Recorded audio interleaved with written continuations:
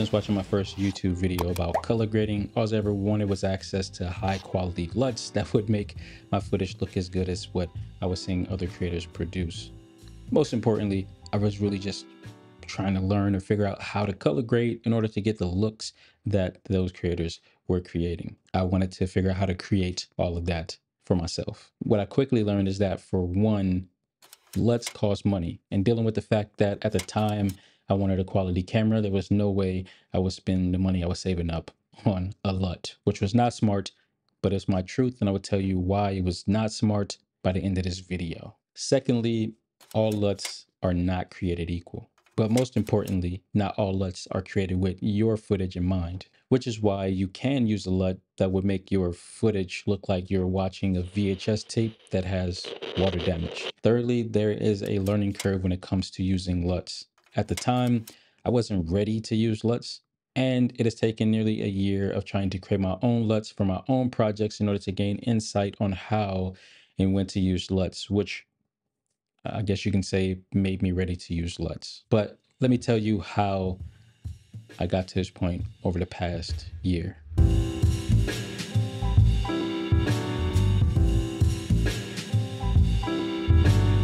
Creating LUTs isn't as simple as I thought it would be. The process definitely takes thought, intention, and most expensively, time to make them, which are basically the three key ingredients that went into the creation of the REC Conversion LUT pack that you can get for a small fee of feedback. Head down to the description and let me know what you think. Caveat, there's only about 10 of them.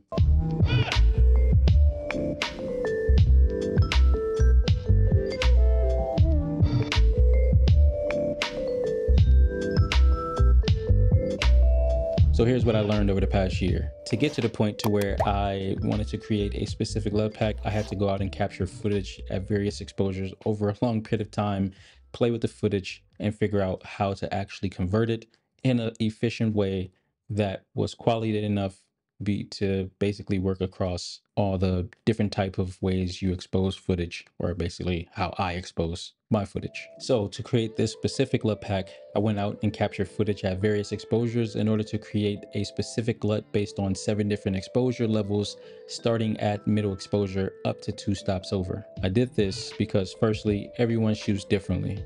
And what I mean is everyone shoots at different exposures, and based on that exposure, they then convert and grade their footage. Creating content is subjective, and how you create isn't the same as the next person. For instance, you might like to shoot with diffusion filters, exposed to the right to save highlights or exposed to the left to save shadows, whatever the case may be. Each option greatly impacts your image and how your footage looks after the LUT is applied. But we will talk more about that at some point down the line in another video, not this one. Today, we're talking about exposures and what it has to do with creating this specific conversion LUT pack. I usually overexpose my footage, which means I expose to the right. I have a specific conversion workflow I use with each of the different camera systems I use, which is also based on whether I'm using DaVinci Resolve or Final Cut Pro, and using Color Finale Pro within Final Cut Pro. So 3 different workflows based on if I'm using 2 different programs. How I convert and grade in either of these programs are similar, but can be vastly different. Each workflow in its own right can definitely take an immense amount of time. So creating these LUT packs are basically to help cut down on the process, because it does take a lot of time. Secondly, I've already created a few LUTs that you can find down in the description. However, while creating the previous LUTs, I did not take into account the different exposures.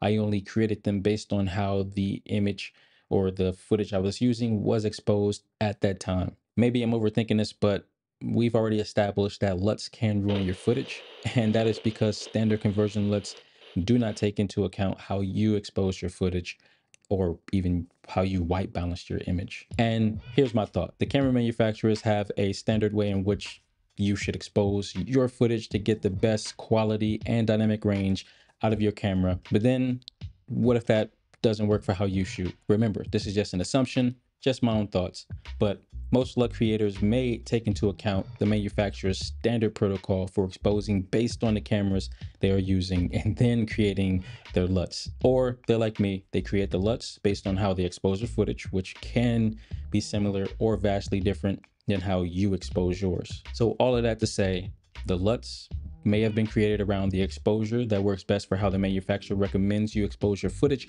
or how the LUTs manufacturer expose their footage, and or both.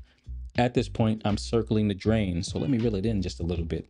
There's some great conversion LUTs out there that were created by the camera manufacturers, and some amazing creators out there that may have experienced the same struggles and frustrations we are experiencing now. And so throughout this past year, I wanted a set of LUTs that I could use for those days where I decided to expose 2 stops over and the days where I expose 1 stop over. Basically, I want to quick access to these LUTs, so then I really don't have to go through and convert everything manually over and over and over again. So I created this set of LUTs based around how I typically expose the Fujifilm X-H1 using the F-Log profile. With this set of conversion LUTs, I took exposure into account, and instead of creating one general LUT that may be perfect for how I shoot, I shot a few scenes with different exposure values in a dynamic setting and created a conversion LUT for each scenario at different exposures. I also set white balance to cloudy day, as the day I captured it, it was a cloudy day.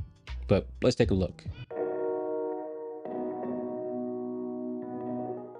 Let's start with scene 1.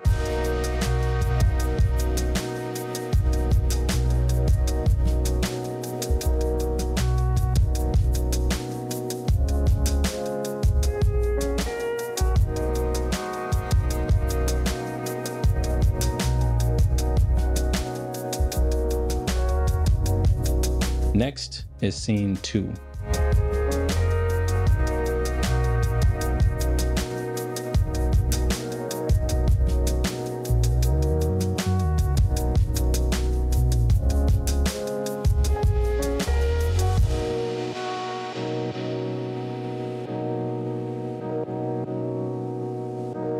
Now we're on scene 3.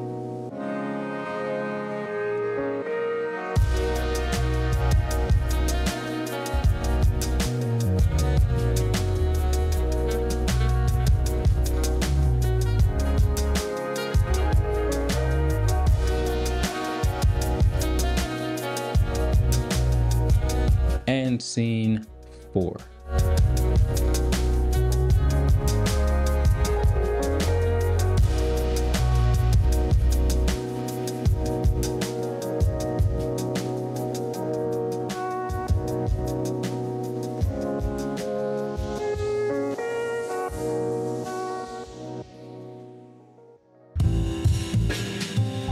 So now we have that established. The reason I say it was not smart to pass up on the paid LUTs is that the gear I was buying that I thought was going to help me but didn't, it just cost way more and time.